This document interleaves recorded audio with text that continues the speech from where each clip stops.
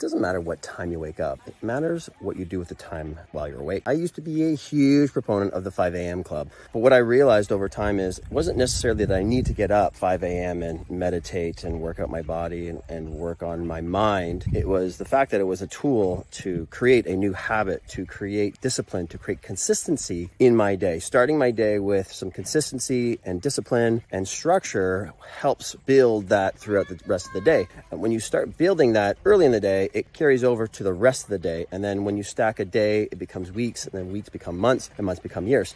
As I built that architecture and structure in my day, I slowly realized it didn't matter if I woke up at 4:30 in the morning to start this routine. I could start at 7, do the routine, or I could start to take that framework and start to work and apply that framework to other important aspects of the day. Maybe I need to start writing first thing in the morning to brain dump. Maybe I need to move my body. Regardless of what it is, it's keeping that consistency and that structure in the beginning of your day so that you can continue to move on. Don't wake up, look at your phone, get caught in scrolling. It just rattles the mind. I know I've gotten caught into it. It doesn't serve you for the rest of the day. It creates a lot of anxiety. Now you're like, well, I didn't get anything done. I need to get on this. And then your attention is being required for other things. Now your day is not yours anymore. But getting up early to get what you need done first thing in the morning is the primary premise of the 5 a.m. club. Look after what you need to get done, structure your day so that's better utilized throughout the day.